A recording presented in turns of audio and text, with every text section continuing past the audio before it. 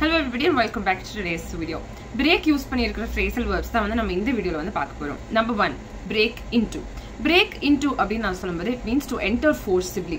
ஒரு இத வந்து உடைச்சிட்டு உள்ள போறாங்க அப்படின்றத நம்ம break into அப்படினு வந்து சொல்றோம். For example, the burglars broke into my house. அப்படினா திருடங்க வந்து என் வீட்டை உடைச்சிட்டு they entered inside my house அப்படின்றது தான் இதோட meaning.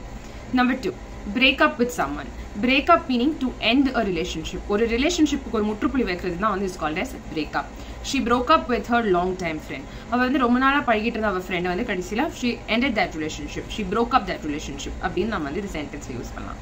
And number 3 is breakdown. Breakdown அப்படினு நம்ம சொல்லும்போது இத நம்ம thingsக்கும் யூஸ் பண்ணலாம். அதே மாதிரி peopleக்கும் நம்ம வந்து breakdown யூஸ் பண்ணலாம். For example, my car broke down last night. அப்படினா it stopped working, it stopped functioning அப்படின்றது தான் வந்து இதோட meaning. And for people, how can you use it? People பத்தி நம்ம சொல்லும்போது she broke down when she heard the news. அவ வந்து அந்த நியூஸை கேள்விப்பட்ட உடனே அவ உடைஞ்சு போயிட்டா, மனசு உடைஞ்சு போயிட்டா அப்படின்னு சொல்லுவாங்கல்ல, மீனிங் totally shattered. So அந்த மாதிரி மீனிங்லயும் we can use the phrase breakdown. And number 4 is break even. Break even அப்படின்றது நம்ம more or less ஒரு business settingல வந்து we can use this phrasal verb break even.